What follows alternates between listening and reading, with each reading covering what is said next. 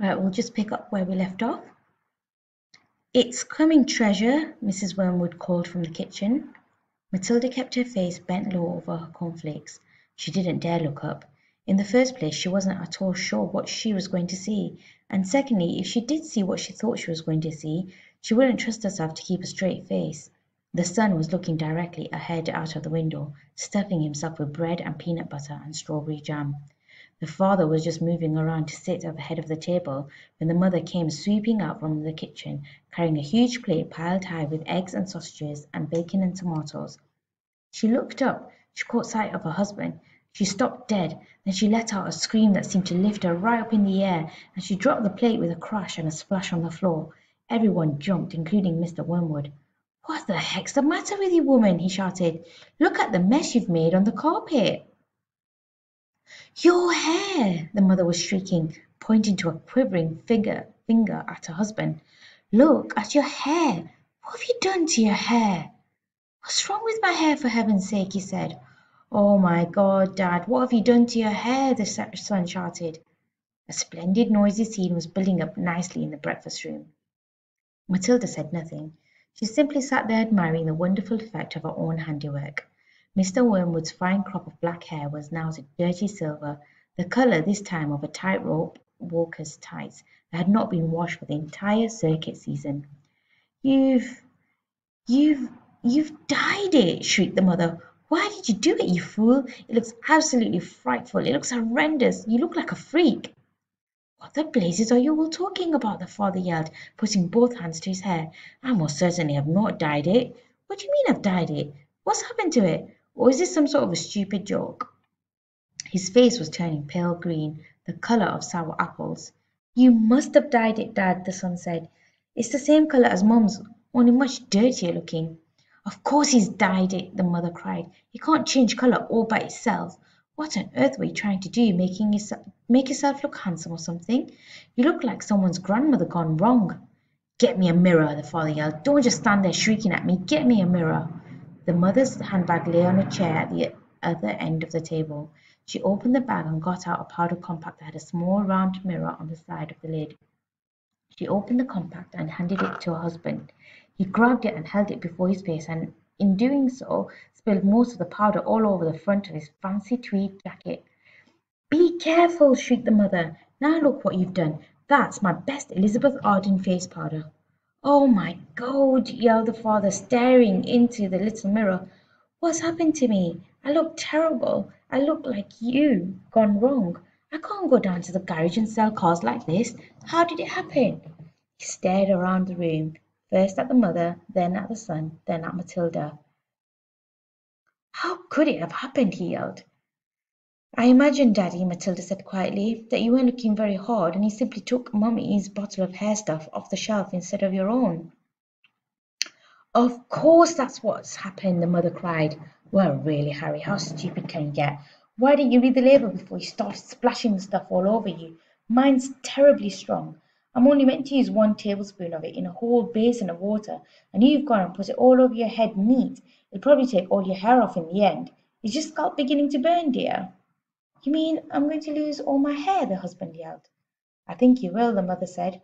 "Peroxide is a very powerful chemical. It's what they put down the lavatory to disinfect the pan, only they give it another name." "What are you saying?" the husband cried. "I'm not a lavatory pan. I don't want to be disinfected." "Even diluted, like I use it," the mother told him. "It makes a good deal of my hair fall out. So goodness knows what's going to happen to you. I'm surprised it didn't take the whole of the top of your head off." "What shall I do?" wailed the father. "Tell me quick what to do before it starts falling out." Matilda said, "I'd give it a good wash, Dad, if I were you, with soap and water, but you'll have to hurry." "Will that change the colour back?" the father asked anxiously. "Of course it won't, you twit," the mother said. "Then what do? I can't go around looking like this forever." "You'll have to have it dyed black," the mother said, "but wash it first or there won't be any to dye." "Right," the father shouted, springing into action. "Get me an appointment with your hairdresser this instant for a hair dyeing job. Tell him it's an emergency. They've got to boot someone else off the list or off the list. I'm going upstairs to wash it now."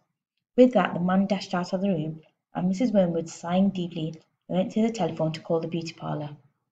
"He does do some pretty silly things now and then," Doesn't he, Mummy? Matilda said.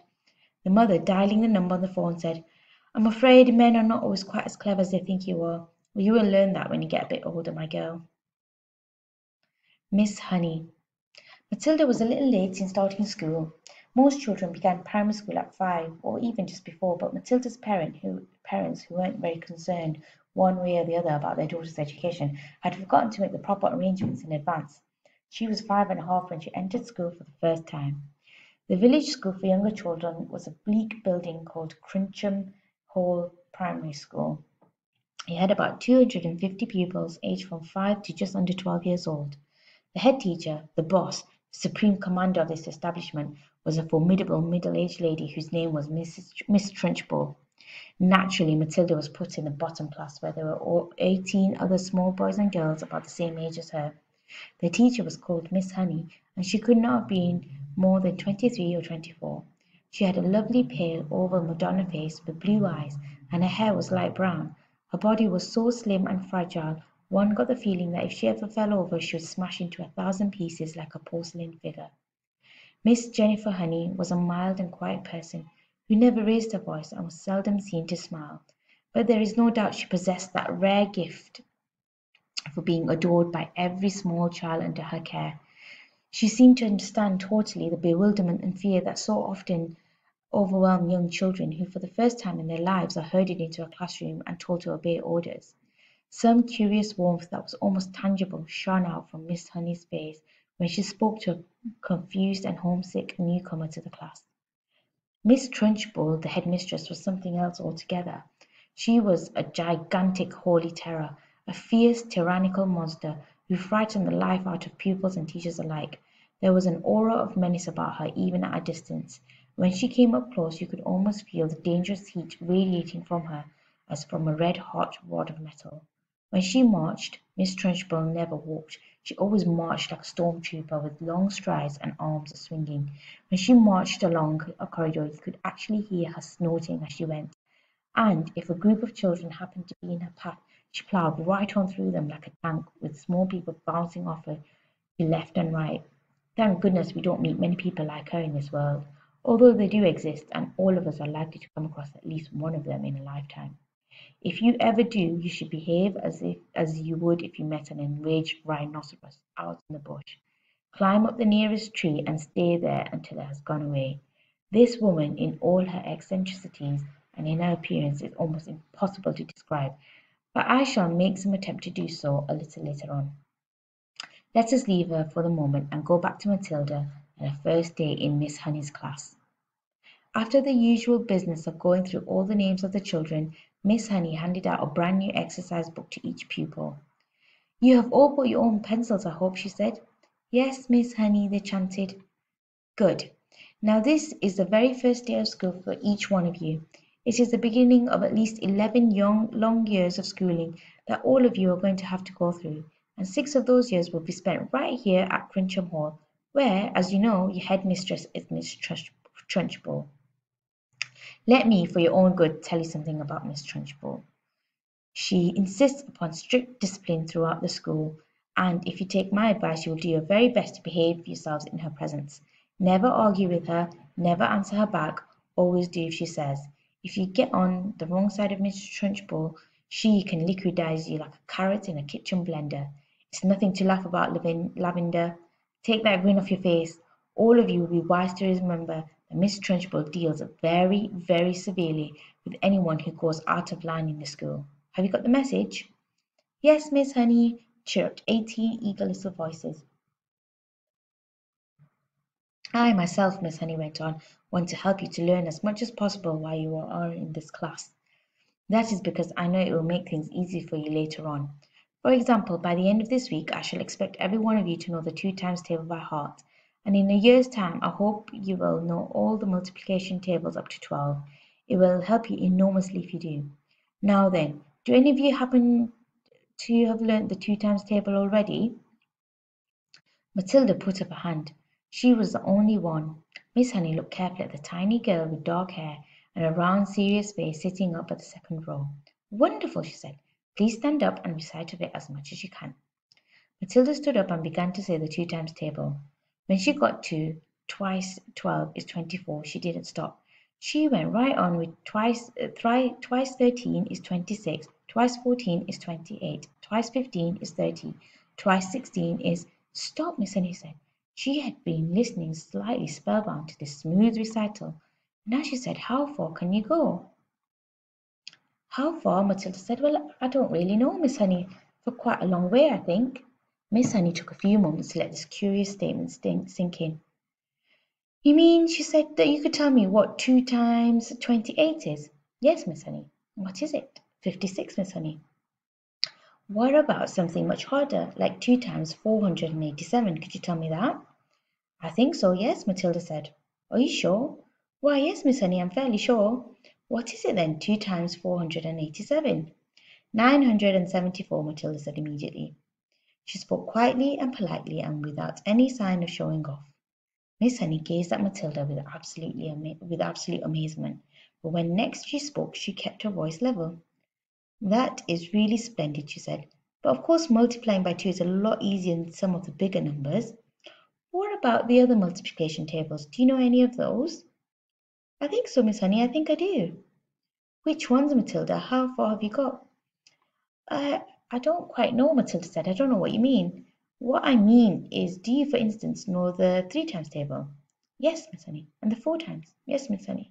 Well, how many do you know, Miss Matilda? Do you know all the way up to the 12 times table? Yes, Miss Honey. What are 12 sevens? 84, Matilda said. Miss Honey paused and leaned back in a chair behind the plain table that stood in the middle of the floor in front of the class. She was considerably shaken by this exchange, but took care not to show it. She had never come across a 5-year-old before, or indeed a 10-year-old who could multiply with such facility. I hope the rest of you are listening to this, she said to the class. Matilda is a very lucky girl. She has wonderful parents who have already taught her to multiply lots of numbers.